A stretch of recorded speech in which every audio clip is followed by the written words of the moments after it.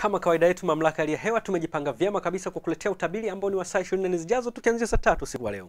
Kati ya mambo tuliokuandalia kwa usiku wa leo ni pamoja na matarajio ya kuwepo na tahadhari ya vipindi vifupi vya uwepo wa upepo mkali pamoja na mawimbi makubwa, hususan katika mwambao wote wa pwani yetu ya bahari ya Hindi. Na ripoti ya mvua ya masaa 24 yaliyopita mpaka ilipotimia saa 3 asubuhi leo, tunaona vituo vya hapa nchini vimeendelea kuripoti mvua. Hali halisi ni kama unavyojionea mwenyewe kwenye runinga yako. Kiwango cha juu zaidi ya vituo vingine kimeweza kuripotiwa katika kituo chetu kilichopo Bukoba mpaka kufikia milimita 57.1. Na kama kuna athari yote ya mvua katika maeneo hayo, mnaweza kutumia picha kupitia katika akaunti zetu za Facebook pamoja na Twitter. Kwa usiku wa leo tukitarajia katika maeneo mengi ya nchi yetu kuwa na hali ya mawingu kiasi, huku baadhi ya maeneo yakitarajiwa kuwa na hali ya ubaridi wa wastani. Kwa hapo kesho katika mkoa wa Tanga, visiwa vya Pemba na Unguja kunatarajiwa kuwa ya mvua nyepesi kwa maeneo machache, wakati jiji la Dar es Salaam pamoja na mkoa wa Pwani kukitarajiwa kuwa na hali ya mawingu kiasi pamoja na vipindi virefu vya jua.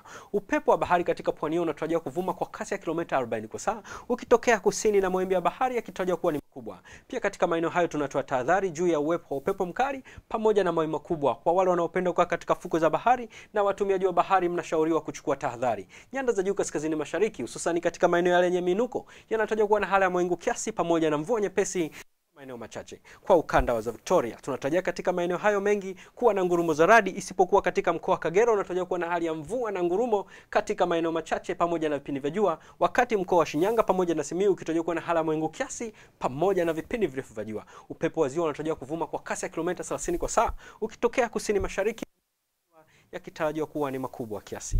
Kwa upande wa magharibi mwa nchi yetu tunatarajia katika maeneo hayo kuwa na hali ya mawingu kiasi pamoja na vipindi virefu vya jua, wakati upepo wa ziwa Tanganyika unatarajiwa kuvuma kwa kasi ya kilomita 30 kwa saa ukitokea kusini mashariki, na mawimbi ya ziwa yakitarajiwa kuwa ni makubwa kiasi. Kwa maeneo ya chetu kihusisha pia na mkoa wa Morogoro kunatarajiwa kuwa na hali ya mawingu kiasi pamoja na vipindi virefu vya jua. Hali kadhalika hali kama hiyo pia inatarajiwa kujitokeza katika maeneo ya nyanda za juu kusini magharibi, ikihusisha pia na mkoa wa Ruvuma. Upepo wa ziwa Nyasa unatarajiwa kuvuma kwa kasi ya kilomita 30 kwa saa ukitokea kusini mashariki, na mawimbi ya ziwa Nyasa yakitarajiwa kuwa ni makubwa kiasi.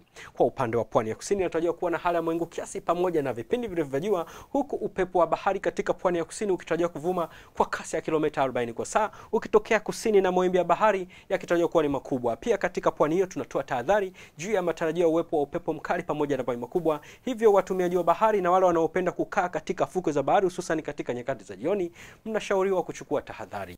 Tumalizie utabiri wetu kwa kuangalia viwango vya juu chini vya joto katika miji mbalimbali bara la Afrika kwa ujumla.